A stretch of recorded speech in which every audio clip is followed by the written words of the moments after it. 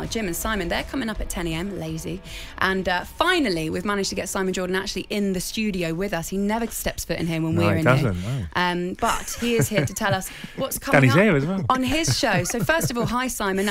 I've got to ask, I want your thoughts on Mbappe leaving PSG. Well, first of all, I've got to, how comes the powers that be have got me up at the crack of 9:30, parachuted in to help improve your show's pitiable performance? It's an absolute mess, nonsense. Right, Mbappe, right, well, apparently he's going to leave PSG, right, Real Madrid, they're sniffing around him. Same story, different. I'm sick to the back teeth of these pretty boy players dictating terms. He's getting paid enough. Okay, Simon, you're in good form this morning. Always am. What's going on at Everton? Oh, what's not going on at Everton? I'm in shock. Well, not in shock, really, you think about it. That Titanic mess has been heading for the iceberg for a long time now. But apparently, two directors... What, is it two directors? Oh, who knows, might be more. Three dominoes. They're all falling.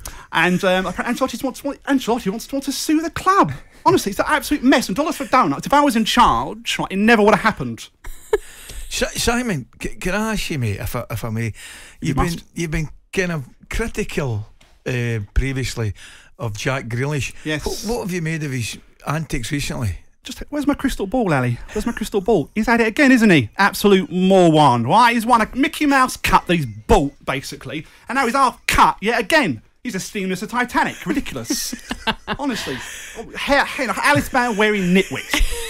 I've also heard that you've got a very special guest coming up on the show later on. It's Chris Eubanks Sr., right? That's right. Yeah, yes. In fact, I think he might be here now. Yeah, hello, that's correct. Yeah, I was intrigued. I thought, I couldn't believe, apparently there's a human being that has a bigger ego than I do. So I thought I'd just come in and see if it's true. Impossible. I can tell you now, absolutely impossible. Of course, that's not actually Simon Jordan. It's the brilliant impressionist, Adam Diggle. And you might have actually seen, it kind of went viral recently, didn't it, Adam? Your impression of Simon Jordan and Jim White. Yes, I saw it. It's so good. It's so good. No. You got him spot on. And actually, you walked in wearing the glasses and the wig, and I caught you just out the corner of my eye, and I thought it was Simon Jordan. Yeah, you're aware, Adam, of course. Yeah. There'll be nobody happier than Simon himself that somebody has taken the trouble to go and impersonate him. Oh, he'd be well happy with that, wouldn't he? What, someone sat in a room listening to me for hours on end? It's my dream. Can you do the Jim White one? Because I quite like that. I can do a little spit. I can do a little short spurt. It's so high energy. Look, Simon's not happy. What's wrong? Damn right, Jim. I'm not happy at all. That's absolutely perfect. Oh my God. How long did it take? So where did you first decide that you wanted to do Simon Jordan, and then how long did it take to perfect it? Well, I know the exact moment because my friend Tom, who's very kindly accompanied me today, Tom's in the studio. We were actually watching a cricket match because I mainly know Jordan through boxing because he started to dip his toe. Well, I say dip, more like kick his toe in the water of boxing. And Tom was like, have you thought about doing him? And I thought, I've never really considered it. Not quite famous enough, really, if I'm being honest. Oh, that will hurt him. That will hurt him more than anything. I'm being facetious, of course. What about other talkSPORT presenters, Adam? I mean, is Laura Wood safe, for example?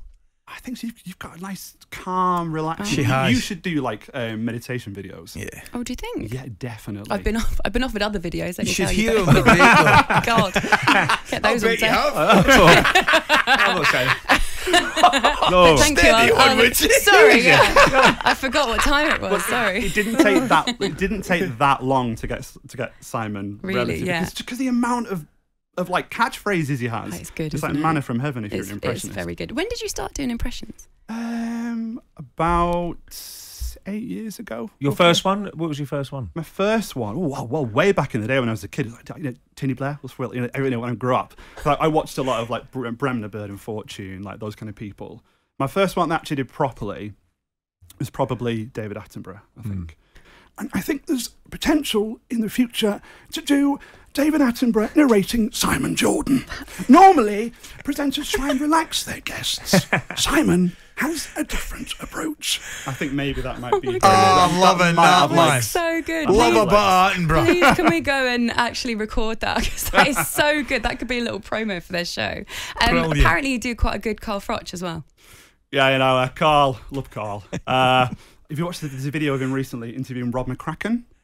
I haven't seen it. Yes. It's so good. It's an hour And it's basically Frotch going, yeah, so Rob, you obviously trained myself. You were, you fought for the title yourself, WC middleweight champ, and you were in charge of like the 2012 GB Olympics, and you trained Joshua as well. So we'll spend the next hour talking about me and my career and how you helped me, become, the champion that I am.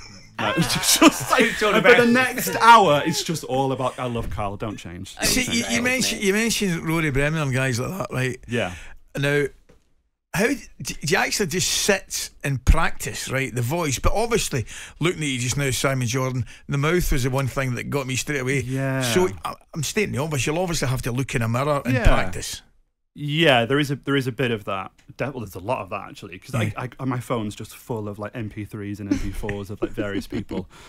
Like some of them, like Boris Johnson, like having to watch Boris Johnson for hours to try and get the impression down. It's a little bit of punishment to me. It's not just the voice, is it? It's the mannerisms, of course, the flappy arms. For Boris, people listening probably didn't see it. It's all encompassing. There's an energy. The Simon Jordan wig works very well for that impression. It does. But I started around for a decent one. You can do AJ as well, Anthony Joshua. yeah, road talk. Yeah. That's amazing. I love how you just go. Single. Those are.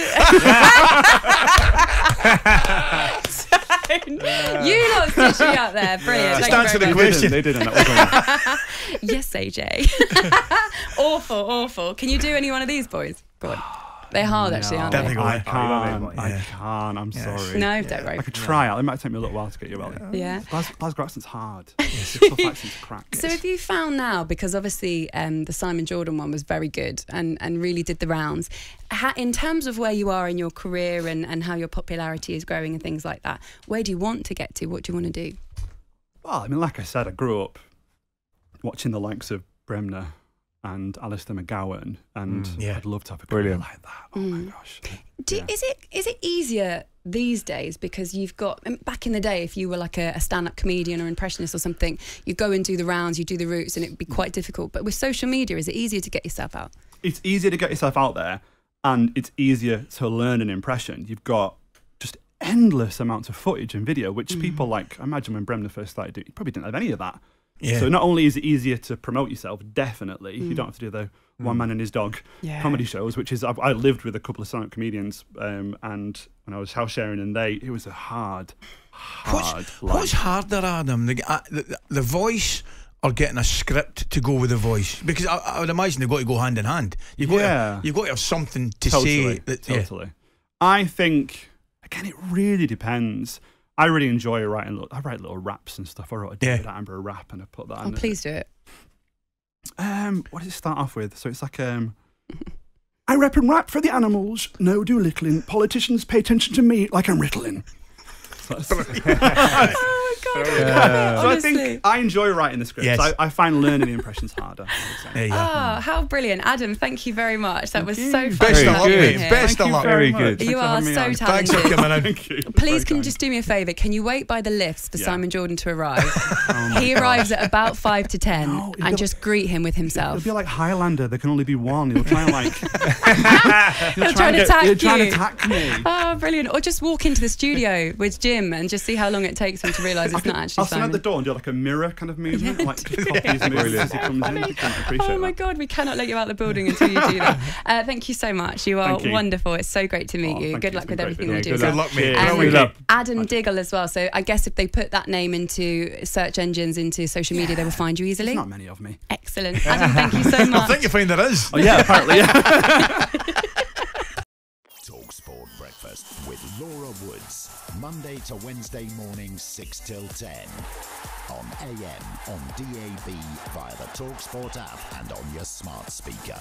talkSPORT.